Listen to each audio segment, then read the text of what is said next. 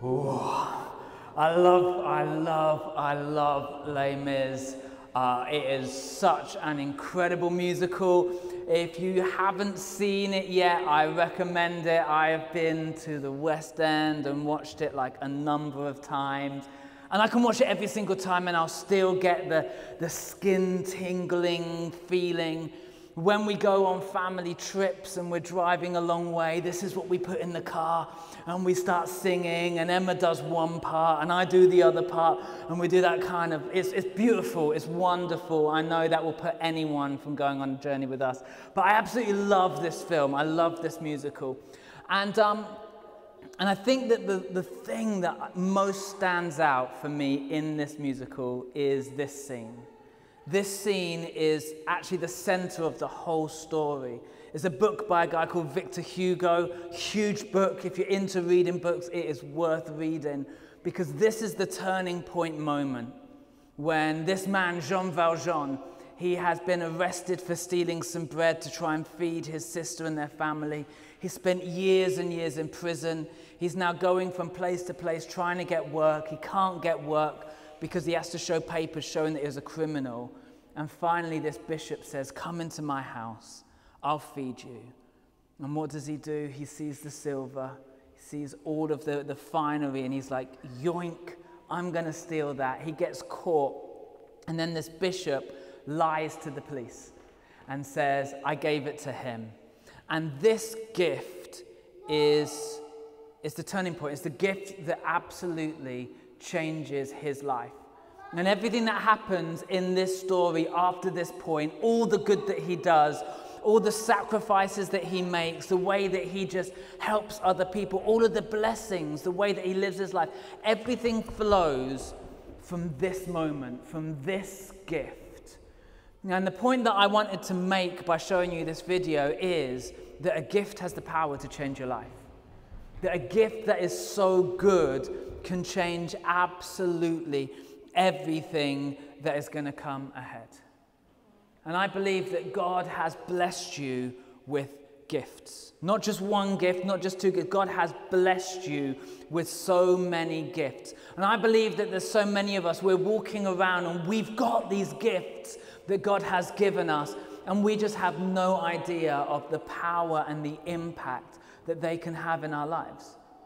And I think that God wants to do something amazing in you. I think that God wants to do something amazing to you. But I think that really God wants to do something incredible through you. That the gifts that he has given to you should change your experience of life. But they should also change the world all around you. They should change your whole story.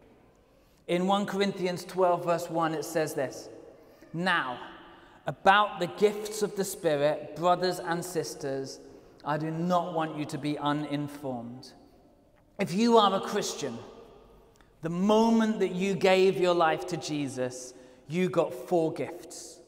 The first 3 are gifts that all of us got. The 4th is a little bit bespoke. The first gift that you got was the gift of forgiveness. Ephesians 1 verse 7 says, "He is so rich in kindness that he purchased our freedom with the blood of his Son, and he forgave our sins." If you believe in Jesus, if you're following Jesus, your past is gone.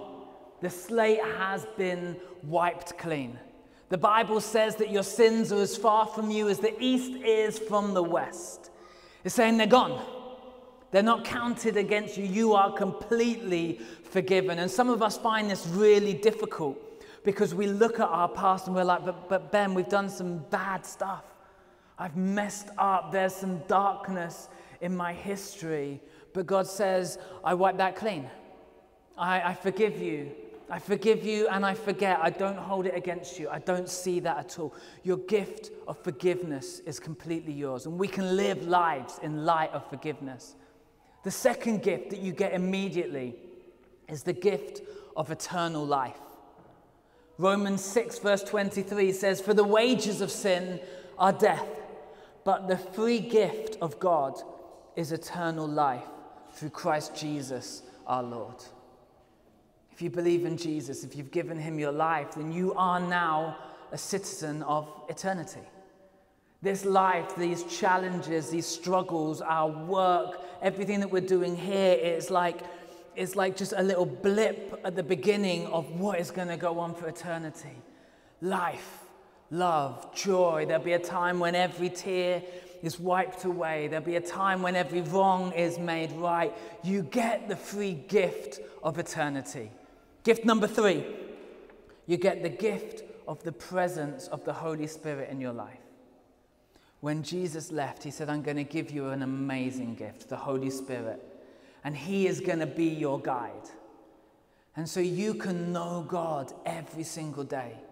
You can walk hand in hand with God because you have the Holy Spirit with you, challenging you sometimes, encouraging you sometimes, equipping you sometimes, opening doors, closing doors, healing you, restoring you, working in you and through you. You have the free gift of the Holy Spirit. You have forgiveness, you have eternal life, you have the Holy Spirit. And then there's the 4th gift. And this gift is different for each of us. This looks different in different people at different times. And this is the gifts of the Spirit.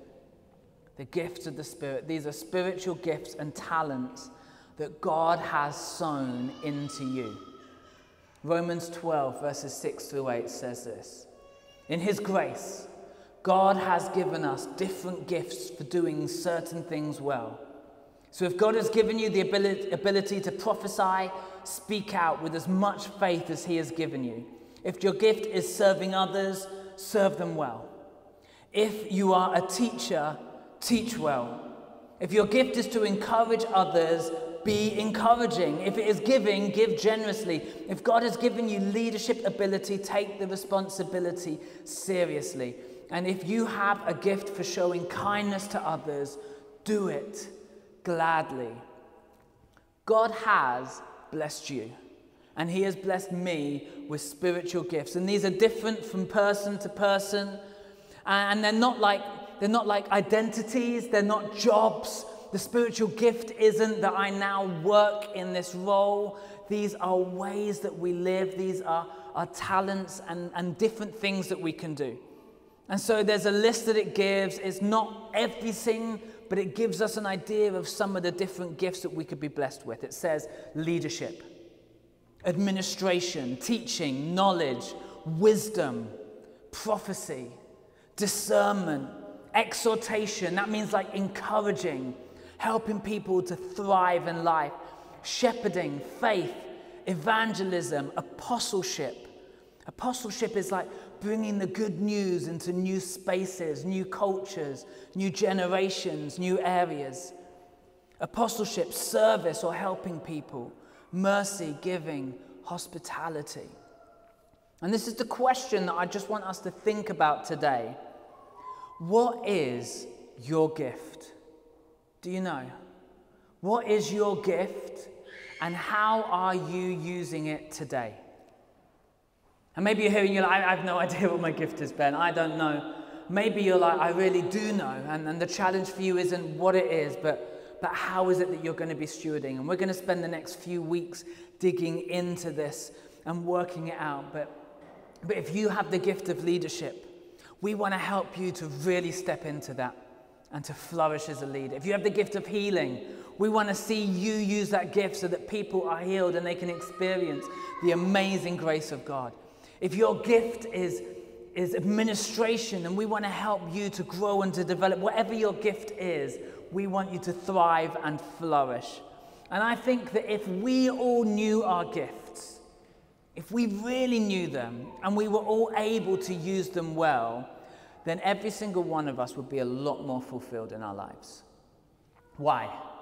Because our gifts reveal our purpose. I think that this is a universal problem in our culture. We don't know why we're here. We go through life and we work. You know, you get up in the morning, you have breakfast, you go to work, you come home, you watch TV, you go to bed.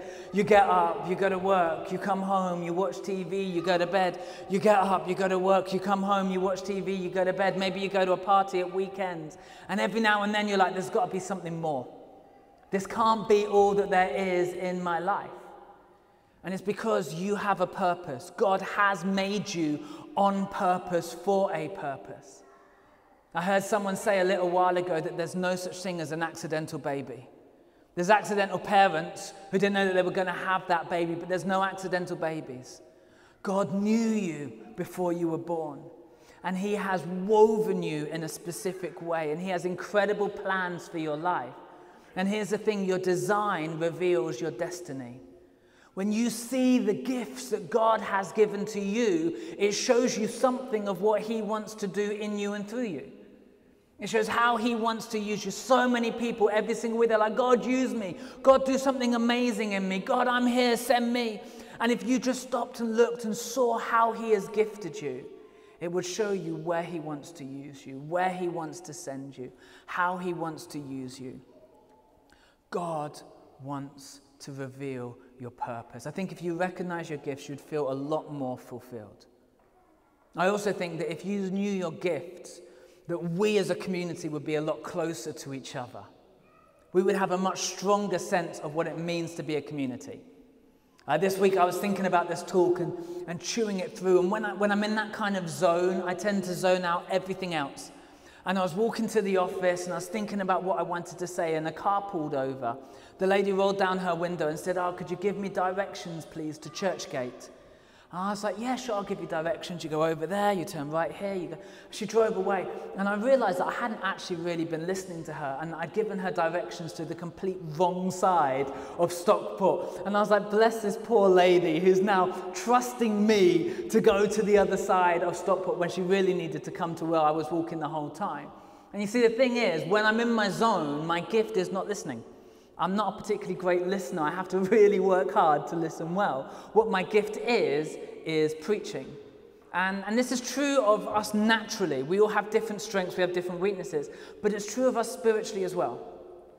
Your gift is somebody else's weakness, and your weakness is somebody else's gift. And that's the incredible thing about community, is as we start to recognize our spiritual gifts, it actually brings humility. Because I realize I can't do everything all the time. I cannot exist as an island. I'm not strong enough to stand by myself. I need you, and you need me. And so there's some things that I'm brilliant at, and some things that God has blessed me at. I know that I can speak in public and that that's a gift of mine. I know that I'm gifted in leadership, but I'm not gifted in prophecy. Like Emma, if I need somebody to hear God, I'm like, Emma, what do you think God is saying in this situation? And so I have to lean on other people's strengths, and then I need to serve with my strength. And so when we recognize our gifts, we recognize that each and every single one of us are so strong, but each and every one of us are also so weak. And God has done this on purpose. He has gifted us in this way so that we would come together. And he has given us as a community everything that we need to do everything that he has called us to do. We are his plan A for transforming Greater Manchester. And there's no plan B. He uses his church, he uses his people, and he has blessed us, and he wants us to do it together. So God uses us. And maybe you're here and you're like, but my weakness is frustration. I don't feel qualified. I don't feel like I'm enough. I don't feel like I'm able to go and do these things. And if that's you, then I get that, because that's been me as well. And that's a story that we see all the way through the Bible.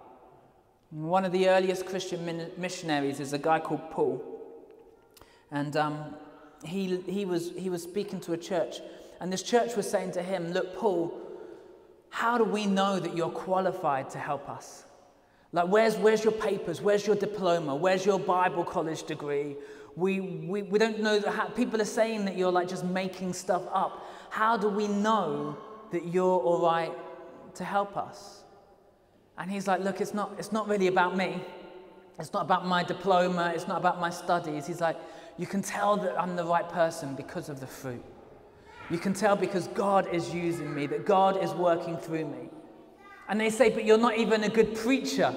They say, you can't speak well. We wish that you were more like Apollos, who's this amazing communicator. And I wonder whether that there was days when Paul was like, I wish I could have been more like him with his gifts. I wish I could have had that skill. I wish I could have had that ability. But I'm so glad that he didn't. I'm so glad that he stayed in his lane, because the Bible that we have was written, most of the New Testament was written by Paul.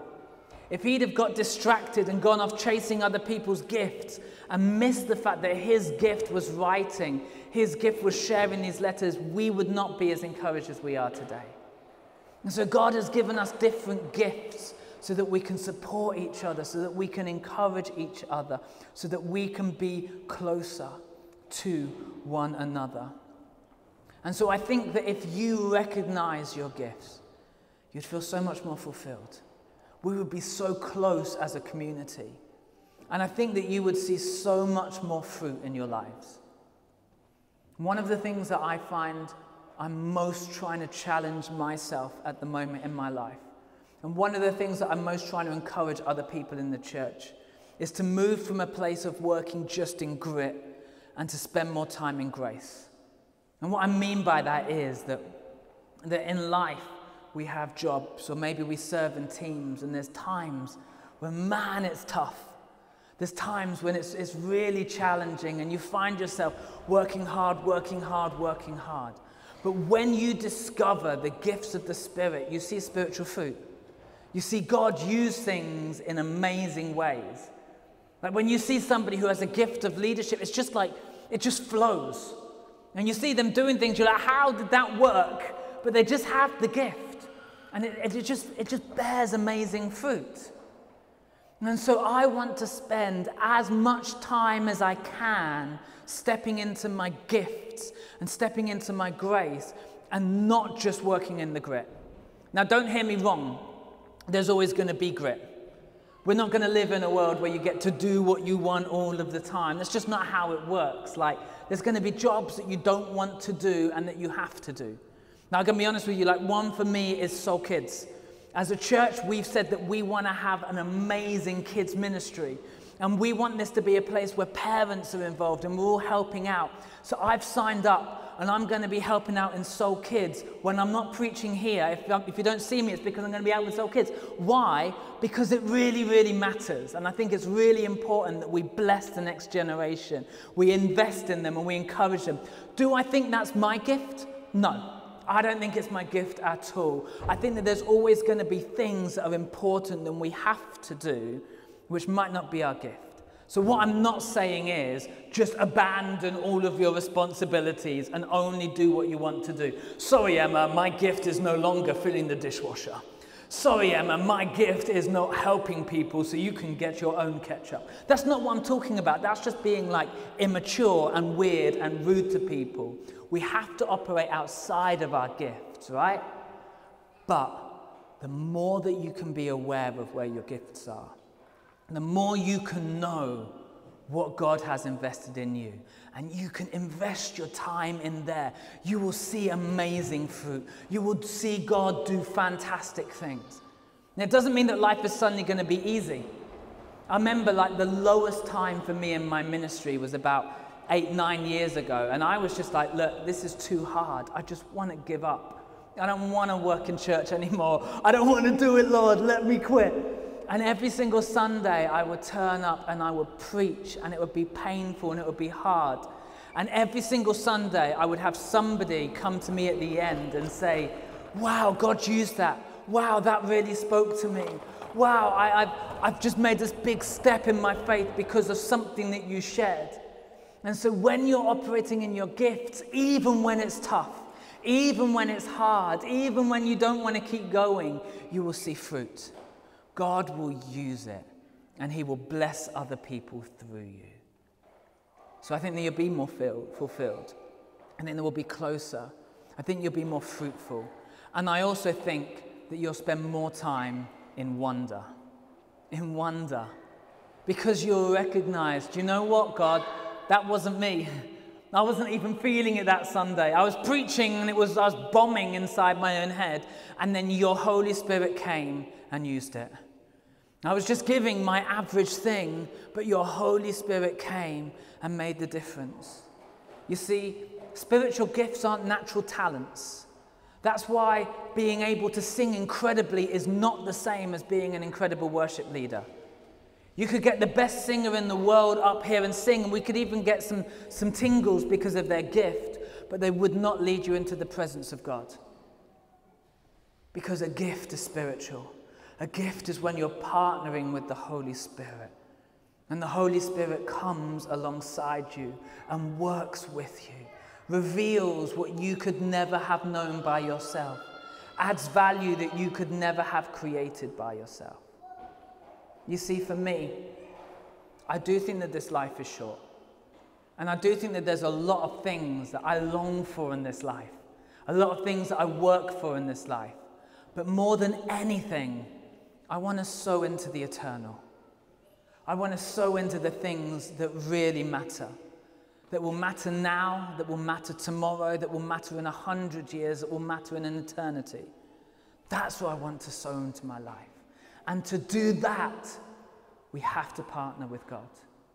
And to do that, we have to recognize our spiritual gifts, how He wants to use us, where He wants to use us, and how we're going to grow.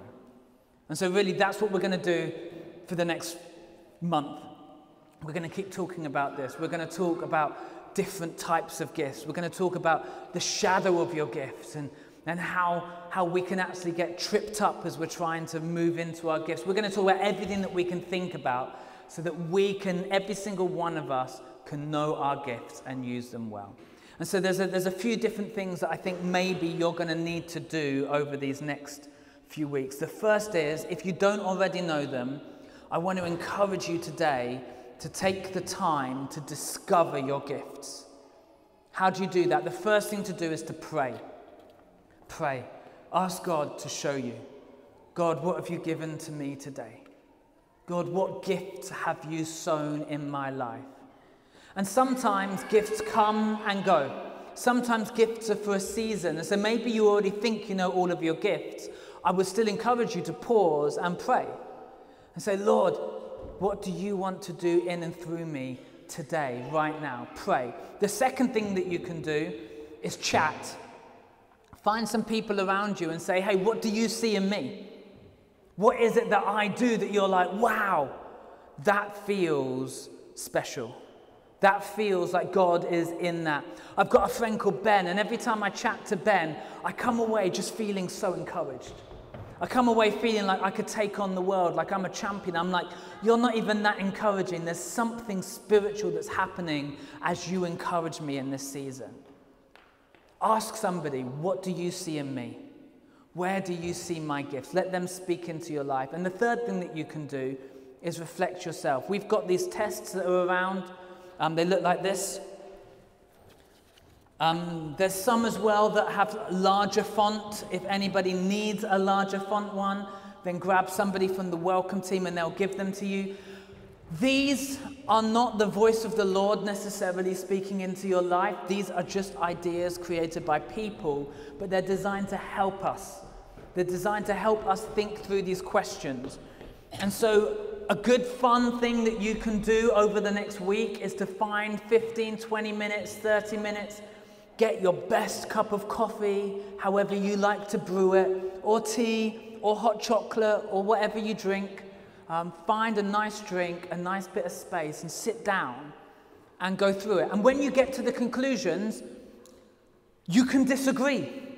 If you look and it's like telling you that you are an apostle and you're like, I am very, very clearly not. You are an amazing evangelist and you're like, I'm scared of people. Like, it's feel free to just disagree and go, that's not me. Because even the disagreeing and the process is teaching you something. It's telling you something. And I think that ultimately what we want is for God to speak into this and for God to show us. So it's just a tool. I want you to learn and to discover, pray, chat, and reflect. What are your gifts? The second thing we're going to be doing over these few weeks, we want to discover our gifts and we want to develop our gifts. Just because you have a gift doesn't mean that it's being used to its fullest ability.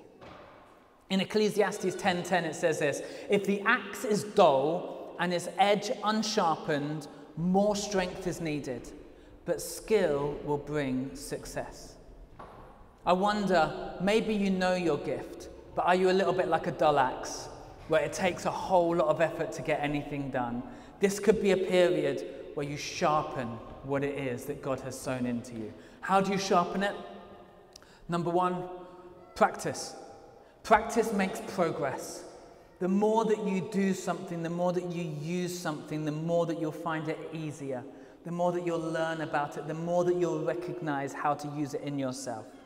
The second thing you can do, find somebody else who you see that gift is in and just spend some time with them. Ask them questions. Get them to critique. One of the times in my life that I grew the fastest was when I got around my friend Mike, who is an incredible communicator. And I just said to him, look, can we meet up once a week for the next 6 months? And I want to ask you every question about communication. I want you to listen to my talks and rip them apart. Tell me everything that I'm doing wrong so that I can grow and develop and be better. It was brutal. It was painful. And it was maybe the most healthy thing that I'd ever done. Find somebody else who you know has that gift. Oh, wow, I've got the gift of encouragement, and you are amazing at encouraging. Tell me everything that you know. Tell me what it is that you do to become better at this. Speak into how I'm doing this. Like find other people. And then the third thing that I want us to do, we want to discover our gifts. We want to develop our gifts, and we want to deploy our gifts. There's no point having these amazing gifts and then not using them. In the book of Galatians, it says, now that you have freedom, don't use this freedom for yourself, but rather serve one another in love. What are the opportunities that will come along where you can use your gift to genuinely make a difference?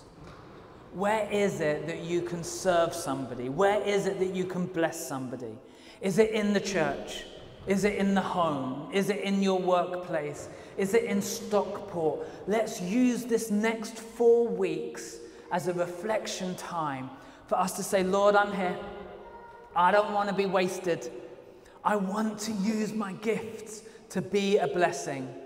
Show me what it is that you've sown inside of me. Help me to get sharper, to be stronger, and use me, Lord, in your will, for your mission, we pray. Amen. I'm going to invite the band up, and I just want to pray to wrap up. So, Lord God, I thank you. I thank you that every single one of us has a gift.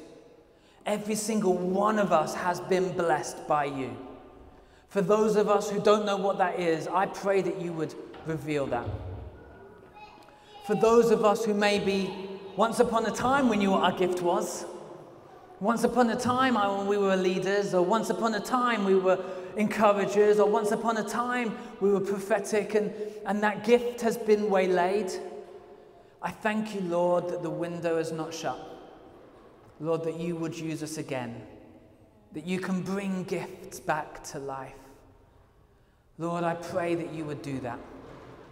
I pray that you would sow more. I pray, Lord, that in this next 4 weeks you would sow new gifts, that you would give us new abilities, you would use us in new ways, and that as we seek you and we discover you, that we would see your hand at work in our lives in ways that we've never done before. I pray, Lord, that you would bring us not just incredible gifts, but character, maturity to go alongside them. I pray, Lord, that as we seek these gifts, we would have the humility to recognize that we need each other.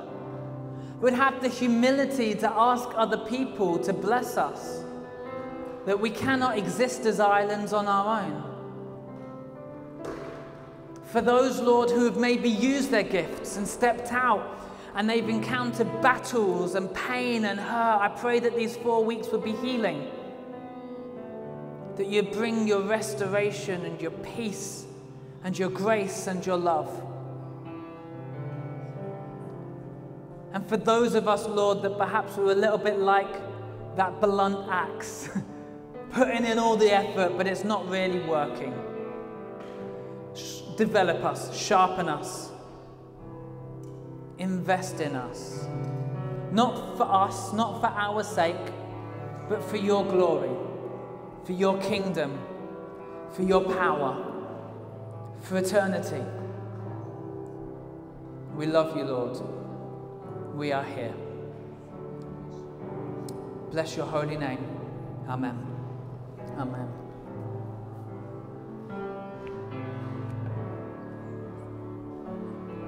So do take some time this week. Invest some time. Reflect, pray, and think about it. But we're going to wrap up today with some more worship. I'd love to invite you, if you're able to stand with me, to join me as we just praise God.